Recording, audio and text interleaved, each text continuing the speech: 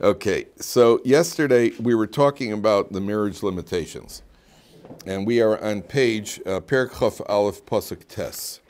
Now, there's a fascinating concept over here. The Kohen has a limitation. We said yesterday because of kedusha on page 678. Because of the kedusha, the Kohen has a limitation of not marrying a divorcee and not marrying not marrying a woman who has been in any relationship which is illicit. He is allowed to marry a widow. A Kohen Gadol is not even allowed to marry a widow. Kohen Gadol, it says in Pasuk, where is it? Pasuk, I'm on the wrong page. I'm sorry. Back. Page 674. V'hakohen hagadol, 4 lines to the top on 674. V'hakohen hagadol me'echav asher yutzak al rosh hashemen hamishcha. The Kohen Gadol, who has the shemen hamishcha, has been anointed. Who meilei es yodo lilbosh es habegodim. Es rosho lo yifra uvegodov lo yifrom. He does not show any signs of mourning whatsoever. He does not let his hair. He does not let his hair grow, and he does not rend his garments. Ve'al kol nafshos meis lo yavo. He is not allowed to come into contact with any dead bodies. Le'aviv ule'imo lo yitama. To his father or his mother, he must not come into contact with a dead body. Now you'll notice by the Kohen, regular Kohen, the Meshech Chochmah points out an interesting discrepancy. By the regular Kohen, it says, if you look at on page 672, it says, Ki im l'she'ero hakoro ve'lov, to his near relatives, le'imo ula aviv, to his mother and his father, where it lists who he is allowed to come into contact with. It says that the regular Kohen is allowed to come into contact with the body of his mother or his father, and then it lists the other people. But it puts the mother before the father.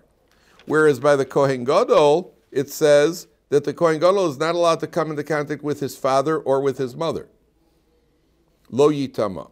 So the Meshech Chochmah says, why is it reversed? By the regular Kohen, it says the mother before the father, and by the Kohen Gadol, it says the father before the mother. So the Meforshim explain that by the regular Kohen, you might have thought that as long as his father's alive, he shouldn't come into contact with his mother's body. Therefore, the Torah says, even if his mother predeceases the father, so the father's there to take care of her, her husband is there to take care of her, yet he still has an obligation to get involved as a regular Kohen, the Kohen Hedyot, the regular Kohen. Whereas by the Kohen Gadol, it reverses them. Even if his father dies first.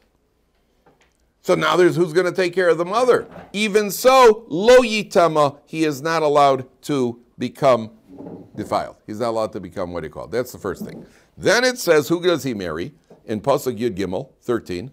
V'hu isha bivsuleha ikach. He must marry a woman who is a virgin. He is not a almana, a widow, ugrusha, v'chalola zona, es eila lo yikach. He's not allowed to marry any of these women. Ki im besula me'ama v'ikach isha.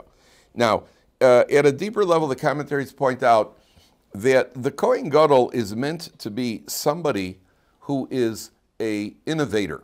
He's supposed to lead the people. Don't just follow blindly. Don't just follow blindly. You have to break new ground for the people. You have to lead the people on a spiritual level. Symbolically, a woman who has already been married, a widow or a divorcee, any one of those women, that means that you're just following the pattern that was there before you. A new wife, symbolically, the Torah is compared to a wife, Eishes Chayil, when we say the Eishes Chayil on Friday night. So why do we sing Eishes Chayil Friday night? Eishes Chayil. Why do you sing Eishes Chayil? Because number one, if you don't, you're not going to get a good meal from your mother next week. Right? Okay, so but number two, there's one opinion. The Eishes Chayil, it is on the plain meaning, it refers to a wife because a wife is very it just does a tremendous amount for a husband. But on a deeper level, it refers to the Torah, and that's why Eishes Chayil, the word Chayil, is the numerical value. Ches Yud Lamed, the numerical value 48. Eishes Chayil 48. which corresponds to the 48 ways that the Torah is acquired in Pirkei Avos. You know, the 48 ways that at the 6th chapter of Pirkei Avos, there are 48 factors that a person has to invest in order to acquire Torah. So Eishes Chayil alludes to the Torah, which is acquired in Chayil 48 ways. And that's one of the things that we're doing now during the Sfiras HaOmer period, by the way. There is a concept that each day of the Sfiras HaOmer, the 49 days, each day we work on one of those ways of acquiring Torah, and then on the 49th day, we just kind of summarize the entire thing. This is all, I'm sure you've heard about this, about Sfiras HaOmer. At the end of the day, the Besula represents not only the physical wife, but also represents the spiritual. The wife represents the Torah.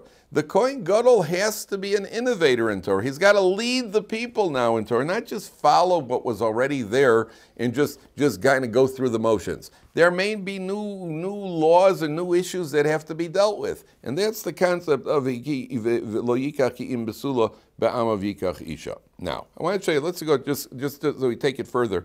The next section of the Torah is going to talk about the physical imperfections.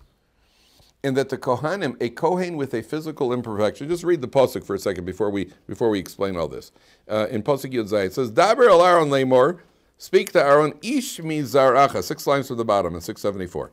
Ish mizaracha ledorosa, any man from your offspring, asher yeh bo mum, any man from your offspring who has a mum, a physical imperfection, lo yikrav lakiv lechem elokav, he is not allowed to serve in the Beis HaMikdash. He cannot bring the bread, the sacrifices in the Beis HaMikdash. Ron, maybe do your thing over there. It's a little, just so the air is kind of deadish. Thanks, Chaim. If it gets too cold, let me know so I can laugh. What do you call it? So it says that a Kohen who has a physical imperfection. Now there's a list in the Gemara in Bechoros, the Mishnah in Bechoros goes through all the various physical imperfections of a Kohanim. Some of them are actually, just look like a complete what we call deformities.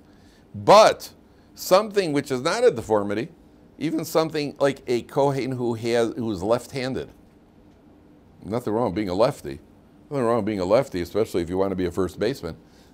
Being left-handed is not what we would call a deformity, but it is what we call different. I think, what is it, 10% of the population are lefties? Well, one out of 10 are lefties. My oldest kid's a lefty. So I remember my first nephew was born. My older brother, when he had his first kid, so he was about 1.5, 2, so he already showed signs of left-handedness. My father was a lefty. So the kid showed signs of being a left-handed. So I suggested to my sister-in-law that, the Beis HaMikdash could be built any day, and that maybe what they should do is tie the kid's left hand behind his back to try to get him to train him to be right-handed. And so her response was, we'll tie your hand behind your back, right? So that didn't happen. And, and then my own kid became a lefty, my first son, and we didn't tie his hand behind his back either. Why is that? The answer here is that they're going to be serving in the Beis HaMikdash. And in the Beis HaMikdash, there are several things that are happening. One of the things that happen, the Kohanim wear very, very impressive uniforms. When you see somebody in uniform, it has an effect on you. Ever see soldiers marching, they used to have these parades. You'll see on Yom HaAtzmaut, they have these parades. There's something very impressive about, here, the Honor Guard in England. They have the Honor Guard by Buckingham Palace. And people stand there watching these Honor Guard. These guys stand there, they look very impressive. None of them are hunchbacks, and none of them look like they have physical. They're all fine specimens of human beings, because when you see something that looks impressive, you yourself, it has an effect on you. When you go into the Beis HaMikdash, you have to realize, I'm in the Beis HaMikdash. Everything here is very, very impressive. A Kohen who's left-handed, none of these guys all have their rifles on their right shoulder. No one has a rifle on his left shoulder. Because it looks odd, it's an anomaly. It reduces the effect on the person who's watching. So the Torah says the Beis HaMikdash is a place where people should look respectful, and it has an effect. At a deeper level, the physical imperfection, by the way, the Sanhedrin, all day the Sanhedrin sat, and the various Kohanim who came in to serve that day, they had to pass an inspection of the Sanhedrin. And the Kohanim that had a physical imperfection were sent away. They could not go into the Beis HaMikdash. One of the commentaries point out that it's simply an indication of an internal imperfection. The way we are able to identify somebody has an internal imperfection is that HaKadosh Baruch Hu brings about that he should have a physical flaw. And the physical flaw is a disqualification because anyway this person is disqualified because of his spiritual. It doesn't mean nowadays, by the way, if you see somebody with a physical flaw, it's not like, okay, what'd you do wrong? You know, we're not members of the Sanhedrin just yet, right? But in the time of the Beis HaMikdash, there was a way of disqualifying the various Kohanim from serving in the Beis HaMikdash. That's what the Torah says about. That's what the idea of the mum. I think that somebody wears glasses. If I'm not mistaken, even wearing glasses is a physical flaw in the Beis HaMikdash for a Kohen. And then obviously you get the modern questions of what if it's contact lenses or what if you have laser surgery like I've had. You know, what happens then is, okay, these are all questions that I'm sure will be dealt with when the Beis HaMikdash is around. But at the end of the day, the Torah comes along and says you're not allowed to have any sort of mum. The Rav Hirsch, I think it's Rav Hirsch, what's the Torah getting at over here? Why? What's it? What else is included in this idea? Kohanim can't serve in the Beis HaMikdash. This I find is just so true. When you think about religion, right? When you think about people who are mentally unstable, and they have delusions, right? What are their delusions often? When people have mentally unstable people have delusions of grandeur, right? Where does it usually manifest itself? This guy's either Eliyahu Hanavi, right? He's either the Mashiach in the Christian way. He's Yashka. You know, they got all these delusions. Nobody ever has a delusion that I'm Steph Curry, because that could easily be disproven. Now, a guy comes along and says, yes, I had a prophecy. You can't go prove he didn't have a prophecy. The only reason we know he didn't have a prophecy is because the Torah says there's no more prophecy. But if a guy says, yes, I had a delusion, I had this, I think I'm Michael Jordan. Oh, yeah? We can take care of that very quickly and show you that you're not. Touch the net. Right? You can't even touch the net. Don't tell me you're Michael Jordan. So you come up with something, well, yes, I had a prophecy, I had a communication from HaKadosh Baruch Hu. And people often think that religion itself is the realm of the people who are mentally ill, or people gravitate to religion because they have nothing else to do in life, or because they're sick, or because they're mentally deranged and that sort of thing. And what the Torah wants to tell you is, hey, we're talking about the Kohanim over here. These are the people who serve. These are the people who serve in the Beis HaMikdash. They're very healthy people. And Yiddishkeit is not an unhealthy religion. Yiddishkeit, the fact that you see people, and I'm telling you this because it's important to know, sometimes you'll see very frum people are just weird. Right? You know, you see that, right? So people, see, he became frum and he became weird. In my experience, that's not what happened. My experience is he was weird and he became frum, not he became frum and he became weird. Torah doesn't do wrong things to you. Torah doesn't make you weird. Right? Some weird people gravitate to Torah. But then again, I've been at Wrigley Field in Chicago. At ball games, there are weird people there too. Right? I've been downtown Manhattan. There are plenty of weird people there too. It's not like, oh yeah, all the weirdos are at Ohr Somayach. That's not true.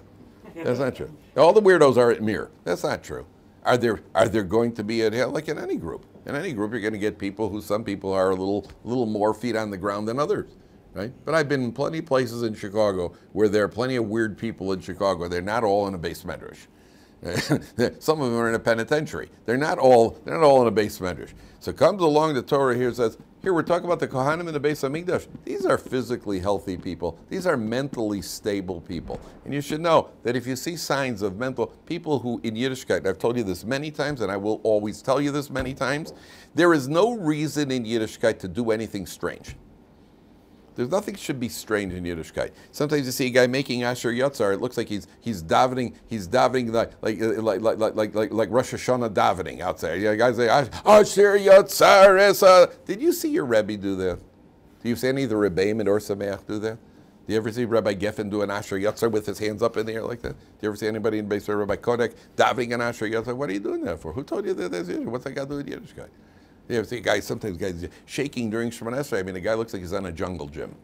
He's going to hurt himself during Shemona Esrei. You see a guy limping. What happened? I was davening Shemona. I got whiplash from Shemona Esrei. There's no reason to get whiplash when you're davening Shemona Esrei. Right? You ever see anybody? You ever see Big Rabbi? Do you know that Rabbi Moshe Feinstein? If Rabbi Moshe Feinstein davened Shemona Esrei, do you know that Rabbi Moshe Feinstein stood almost still like a statue? There was none of this, it's like wave a hand, man in motion. None of that, right? Once in a while, you see somebody shaking a little bit more. There's no reason. The more you shake, the less there is to shake, right? Why are you shaking so much for? You see a Rebbeim do it? That's not stable. If it looks strange, it is strange. If it looks strange. Now, having said that, what the outside world thinks is strange, the Chazon Ish said that, by the way. Chazon Ish said, don't do anything weird. Chazon Ish, don't do anything weird in Avodas Hashem. When you go through an airport, people stare at you to see your tzitzis. That's pretty weird. We're not concerned what they consider weird. We don't think of what they consider. I always get a kick out of davening in airports, right? By the way, if you do daven in an airport, don't daven in the middle of the airport. Go off you have a right to daven, just go off to the side, right? And put on your talis. But what I do say, I put on my tefillin in an airport and you can see people are walking past, they're just kind of like, they say, I do get a little bit of a kick out of that. But I do try to stand as far on the side as possible. And you have a right to daven. You go daven side. Don't make a spectacle, an intentional spectacle of yourself. Don't worry. When you're wearing a white cape with black straps, there's enough of a spectacle without trying. The people will notice you. Believe me, they'll notice you. So the Chazon Ish said, we don't do anything strange in Avodas Hashem. What the world thinks and looks at strange, that we're not interested in, because we think they're strange. So the fact that they think that my strings, the strings sticking out of my pocket, they think it's strange, that I can't take them into account. But what within our own circle, there's no reason that a person should do anything that is calling attention to himself in Avodas Hashem. That a person davens, you could move shekel a little bit, but there's no reason that you should end up. I remember Rav Gifter, he said he saw a kala at a wedding. He saw the kala under the chuppah was shaking so hard he was worried she was going to bang her head on the floor. As they say, yeah, there's no reason a guy boom, boom, he hit his stender and mowed him. What happened over here? Guys walking around with a bandage. What happened? How'd you get hurt? Were you in an accident? No, I was davening. There's no reason for that. No reason. He needed stitches because he was davening Shemona Esrei. Sometimes I hear people do klap, slach lanu avinu ki chatanu. You hear a clop like somebody like you think you got to say Yalav Yavo, There's no reason to do that. You see big rabbanim go boom, boom, like that. Where is that coming from? So it shouldn't be. It's not the realm of the mentally unstable. That's what the Rav Hirsch says. Now let's take it to a much deeper level. Yes, please. It describes here long eyelashes or long brows. So I think there's a syndrome called Cohen syndrome. Has, among other things, it's sort of an odd thing to say, long. The Cohens have long eyebrows? Right. I've never heard of it. I've never heard of long eyebrows as a Cohen. It's actually a genetic abnormality that comes with a lot of other things. Uh-oh. The Torah is identifying here a genetic abnormality that says if... I don't know about it. It's an interesting question. I'll tell you like this. All this research that they do about genetics and Jewish Kohen genes and that sort of thing, I don't know enough about it to say how accurate it is or how inaccurate it is. I just don't know enough about the subject. It could be that there's a genetic thing among Kohanim. They say Kohanim are ragzonim. Kohanim have a temper. So they say Kohanim have a temper. I don't know. I've seen plenty of other non-Kohanim with tempers also. If it would be genetic that Kohanim should have a lot of money, then we could talk. I'm still waiting for those genetics to kick in. So it could be. It could be. I don't know. One thing good about the Kohen Gadol, by the way, which is one of the reasons I want to be the Kohen Gadol, is that the Kohen Gadol, the other Kohanim, if he didn't have a lot of money, they had to make him wealthy. How do you like that? Hey, it's a good, yeah, Mordechai? Yeah. The other Kohanim had to make him wealthy because in order to be in a position of authority, if you have money, people respect you, right? So I don't know. Not only that, we don't know exactly what these describe. Exactly how long are the eyelashes and so on and so forth. We don't know exactly what this describes. And it's only the Sanhedrin, they had to sit there and they had to check to see if somebody had these various imperfections. So I don't know. I have seen this thing that they check genetically whether a person's a Kohen or not, that sort of thing. But I don't know enough about the subject. The Sanhedrin did not do genetic testing, that's for sure. The Sanhedrin, they did the, what do you call it, based on a chazaka, based on a yichus, that sort of thing. Yeah, go ahead. Doesn't have to be wealthy to become a Kohen Gadol? No, to become the Kohen Gadol, it's only if let's say a father died, his son, if he is worthy, became the Kohen Gadol. Because if he didn't have money, then they made him rich. So by the way, this is a position, it's an interesting thing in Jewish law, who takes over a position of authority? Let's say you have the Rav of a community, or let's say a Rosh Yeshiva. And let's say the Rosh Yeshiva dies, or the Rav of the community dies. Who takes over his position? The halacha says, if he has a son who is worthy, even if he isn't the most worthy, it means he has, the Rosh Yeshiva, let's say, left a son who's a Talmid Chacham. He's not the biggest Talmid Chacham around, but he is a Talmid Chacham, and he'll grow into the position. Then he's the one who becomes the Rosh Yeshiva. He gets the position. That's how authority. If he's not worthy at all, then he doesn't get the position. So, for example, when Rav Nassan Tzvi Finkel, the Rosh Yeshiva of Mir, the biggest yeshiva in the world, basically, and he was nifter, his son, the current Rosh Yeshiva, Reb Lezer Yudel Finkel, I don't think he was 50 yet. He was in his mid-40s when his father was nifter. And he has uncles who are, a couple of generations older than him, just from a different generation. And from a scholarship point of view, there's no question that on a level of Torah scholarship, there were people around who were bigger Talmidei Chachamim than him. But it was hands down that he's going to take the position because he himself is worthy.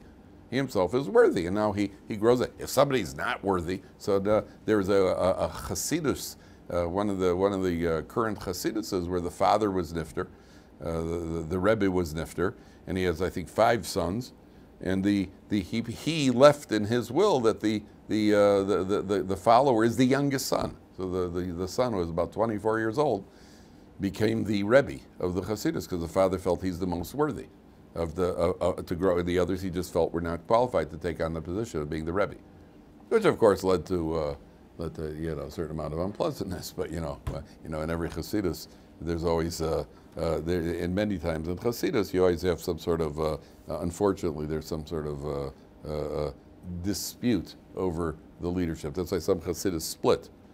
You have the Chasidus and you have the Rebbe from here and the Rebbe from here of the same Chasidus. Eventually they make up, I hope.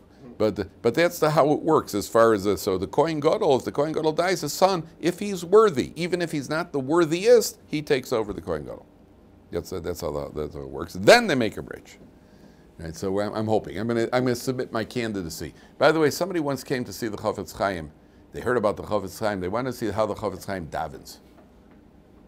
Could you imagine watching the inspiration of watching the Chafetz Chaim daven? Could you imagine the fires, the flames above his head when the Chafetz Chaim is davening? The guy came to the Chafetz Chaim to see the Chafetz Chaim daven, and he left his friends and said, "So what did you see?" He says, "Nothing special." That's the most special. That's the most special. Chafetz Chaim davening, because there was no jumping around and there was no dust, and there was no performance. Right? That's the most special. That's the most special. Okay, now let's take it as that, like a very, very, very interesting idea, a much deeper idea. If we take a look at the limitations, the Kohen Gadol, who is really the pinnacle of Kohen-ness. So where are the limitations on the Kohen Gadol? The limitations are in the area of marriage, in the area of death, and in the area of health, right? The Kohen Gadol certainly can't have any blemishes, can't have physical imperfections. He's not allowed to marry a woman who's been in a different marriage. And the Kohen Gadol is not allowed to come into contact with dead bodies. What is the underlying idea over here? So the commentaries point out, the Kohen Gadol is the spiritual leader of Klal Yisrael. When were Klal Yisrael, or when was mankind at the highest level of Ruchnias? When was the highest level that mankind ever got in Ruchnias? What was the highest level we ever achieved? Sinai. Har Sinai, which was really a throwback to what? Adam Rishon before the original sin. Now, let's say there was no original sin by Adam Rishon. What would have happened? Number one, if the sin wouldn't have taken place, there would be no death in the world. Right? There would be no death in the world. Mankind would have lived forever. Adam Rishon was supposed to live forever. It's only because of the original sin that death came to the world. which is what happened at Har Sinai as well when it was reinstated. Had Adam Rishon not sinned, there'd be no illness in the world. There'd be no physical imperfections. There would be no blood in the world. There'd be no blood. There would be nothing that we associated with not feeling well. There'd be no headaches. There'd be no broken bones. There would be no physical imperfections whatsoever. And if Adam Rishon had not sinned, there would be no flaws in marriage. There'd be no divorces. There would be no widows. Nobody would ever die. The marriages would be perfect. Can you imagine? Of all the miracles. The marriages would be perfect. The marriage would be unbelievable. It would be perfect. There'd be no flaw. By the way, one of the reasons a Kohen, a regular Kohen, cannot marry a divorcee is because the jobs of the Kohanim is to unite the people. A divorcee, by definition, means that there's been separation. And that runs contrary to what the job of the Kohen Gadol is. What did Aaron HaKohen do? He tried to reunite people. His job was the Ohev Shalom V'Rodev Shalom. So a divorce represents a separation where the Kohen's job is to unite. The Kohen Gadol represents the ultimate goal, what we're shooting for. As the spiritual guide for Klal Yisrael, he's the target. He's our reminder. What are we shooting for? We're shooting to achieve, to regain that level of where we were at Har Sinai before the golden calf, which is the same level of Adam Harishon Kodam Achet. Had Adam Harishon not done that sin, there would be no death. There would be no, which is the limitation of not coming into contact with dead bodies. There would be no illness, which is the limitation of the physical, that the Kohanim must have physical, no physical imperfections, and there would be perfect marriages. There'd be perfect marriages, and therefore the Kohen Gadol has a limitation. He's got to marry a woman who has never been married before. That's the idea. That's the depth of what the Kohen Gadol, what the Kohanim symbolize. Now, I want to go on. There's an extremely important point here that I want to get to. If you take a look at Perek Chof Beis Pasuk Lamed, first of all. Perek Chof Beis Pasuk Lamed, which is on page 680. Page 680. Okay. 4 lines from the bottom. So it says like this. V'chisiz b'chu zevach toda laHashem. When you bring a, how does he translate it? I hope he doesn't translate it. A thanksgiving offering. I guess that's a gratitude offering to HaKadosh Baruch Hu. L'rtzomchem tizbachu. It should be to gain favor for yourselves. What is the halacha by a korban toda? Bayom ahu yeyachel, on that day it must be eaten.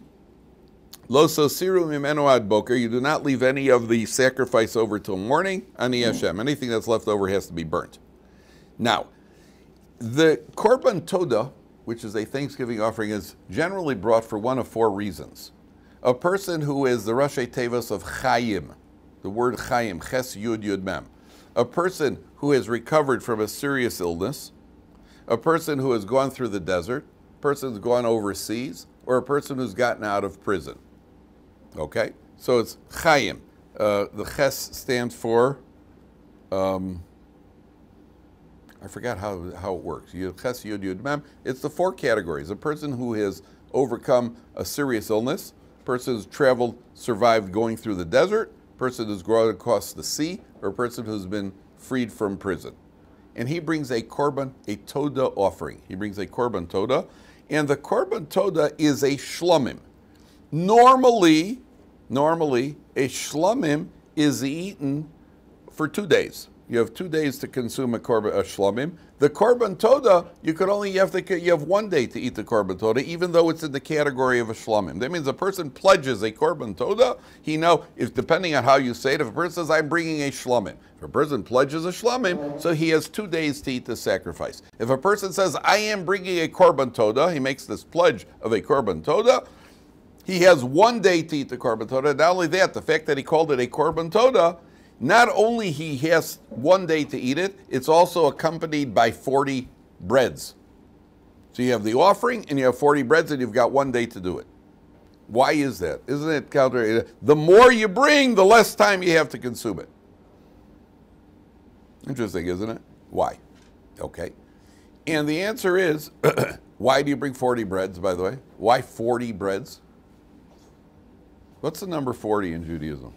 40 days in the desert, or 40 years in the desert. 40 years in the desert. What else? For 40 days and 40 nights. What's that? It rained for 40 days and 40 nights. Where else do you see number 40? Mikvah. What's that? A mikvah. A mikveh is 40. So, oh, good. Where else? Rabbi Kiva was? Did Tshuva at 40? He did tshuva at 40. Okay, it says actually, the Gemara says Rabbi Kiva lived, there were 4 people who lived in 4 units of 40. In 3 units of 40. 4 people lived to 120. Moshe Rabbeinu, Rabbi Akiva, Rabbi Yochanan ben Zakkai, and Hillel. And each one of them, the Gemara says, their life was broken up into 40. Rabbi Akiva was 40 years in Amma Oretz, 40 years he studied, 40 years he taught. So each one had broken up in units of 40. What else? Where else do you see number 40? Interesting. Where else do you see number 40? What's that? After a woman gives birth, isn't that 40 days? 40 days of... The embryo is formed after 40 days. You can no longer daven after up till 40 days of conception. You could daven for the gender of the embryo. In other words, it should be a boy. What else? What else? What else are you? What else is the? Where else do you see the number 40? Har Sinai. Moshe was up there for 40 days and 40 nights. Good. Where else? Somebody said it rained 40 days, 40 nights. The mikveh. I can think of 2 other places. What's that? He said the flood. It rained 40 days. I can think of 2 other places. I can think of 2 other places. Number 1, when a person gets malchus, lashes, what does the Torah describe it? 40 minus 1. Right? Arba im yakenu, we say he hits him 40 times, yet we know that according to our tradition, how many is it? It's the number that abuts 40, which is 39. Which begs the question of, why not just call it 39? Right? 40 minus 1. Where else do we find it? The Malachas of Shabbos. The Mishnah in the Malachas of Shabbos, the Mishnah, when it comes to the prohibited categories of Shabbos, the Mishnah says it's 40 minus 1. I mean, if you want to be cool, so just say 50 minus 11. You know, or 77 minus how much? I don't even know. Since when are you, since 77 minus? 38. You know, that works, right? So 77 minus 28. 30 or 28. Whatever, see, that's why we didn't do it. Right? Okay. That's right. Yeah. So what's with the 40 minus 1? It's 39. Tell me 39. Okay, so the answer is like this. You see, the theme of 40, the number 40 always represents renewal. The world was messed up. We're going to have to renew things. 40 days and 40 nights of rain. A person becomes tameh. You need a person goes into a mikveh. I hate to use the expression. When you go into a mikveh, you remove all your clothing, and you are embedded in water completely, which is very similar to what? The baby's in the womb? Correct, because the baby was born, and it's a form of renewal. It's new, a new form of life. A person's tameh, you go into mikveh, hate to say it, born again, right? You come out of the mikveh, you're a new person after being immersed in 40. 40 years in the desert, you need your attitude renewed. They were supposed to be good at going to Eretz Yisrael right away. You kvetched, you complained, you send the spies, we're going to have to renew your attitude. Ultimately, even the exile in Egypt, when Avram Avinu was told by God, because you showed it, Avram Avinu said, B'me'eda, how do I know they're going to inherit the land? God said, that's a flaw in your faith. You know what you need? We need to fix that. 400 years, which is only a multiple of 40. 400 years in order to reinstate that level of faith that the Jewish people are going to need in order to serve HaKadosh Baruch Hu. What else did we have in as example? The embryo, 40 days. The embryo is a fait accompli after 40 days. You'll find this theme of renewal constantly by the number 40. Now, why does it go to the lashes? Why is the lashes 40 times, even though it's really 39? The answer is because when a person does an Aveira, what we need is a new attitude. Got to renew your attitude. I don't like your attitude. We need to renew it. You know how we renew it? We're going to help you. The theme of the lashes is 40. But we can't do it all for you. We can only help you to a certain point. We'll help you 39 steps of the way. A little bit has to come on your own. That's the 40. The theme of the lashes is 40. It's all about renewing your attitude. But I can't do it for you. I can't help you. You got to be a little bit. I could do some of it. I could do most of it. I'll even get some job satisfaction. I'll do 39 of it. But you got to take a step yourself, even though the entire attitude is, and that's the same thing with Shabbos. Why does the Mishnah call it 40 minus 1? Because the whole idea of Shabbos is to renew ourselves for the week, especially at Ruchnius, right? Isn't that true? I could create the playing field for you. The playing field, the best situation in order to be able to tap into something a little more than the physical world is to put you off duty. 39 categories that cannot distract you. There are 39 categories that are prohibited so you don't get distracted on Shabbos. So what do? I won't do the 39 malachas. I'll just dive into bed all day. No, that's not what Shabbos is about. 39, but you have to take that 40th step. I can't do that for you. You have to put in some energy. So it's called 40 minus 1 to remind us that the goal of Shabbos is the 40. What happens when a person comes out of the desert, a person comes out of the sea, a person who's been released from prison, a person who's survived a serious illness? It's also 40 breads because there's a renewal. And what does a person do when they feel that they're renewed? You want to thank HaKadosh Baruch Hu. Well, how are you going to knock off all this food in one day? What do you think you're going to do? You're going to invite the boys. Everybody come on in. We're having a Sudas Hoda'ah. We're thanking HaKadosh Baruch Hu. The Torah purposely puts a one-day limitation because that will force more people to be there to publicize the miracle that's taken place, to publicize your gratitude. So it should be a Kiddush Hashem that you're showing everybody that this is what I've gone through. I had a new lease on life, therefore we're making a Sudas Hoda'ah. Therefore the Torah puts the Korban Todah. You have one day to take care of it, and you have 40 breads. There's a lot of food there. A lot of people have to come and join you, and a lot of people are going to share with you. That's the idea. Okay.